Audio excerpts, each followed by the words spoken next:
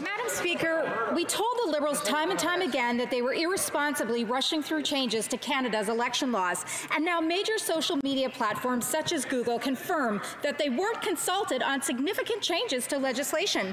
Although this Prime Minister claims to believe in consulting with stakeholders, clearly he only wants to hear from those who agree with the way he wants things done. Why did the Prime Minister force through changes to our electoral system instead of taking the time to get it right? The Honourable Parliamentary Secretary to the Minister of Justice and Attorney General. Madam Speaker, in all fairness, we will take no lessons from the other side about making changes to the electoral system.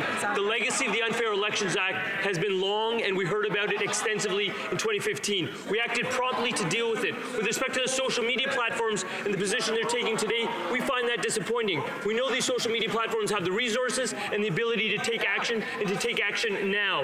We know that Bill C-76 was given first reading well over a year ago, and its long endurance within this Parliament is largely due to the blockage of that legislation by the Conservative Party at PROC.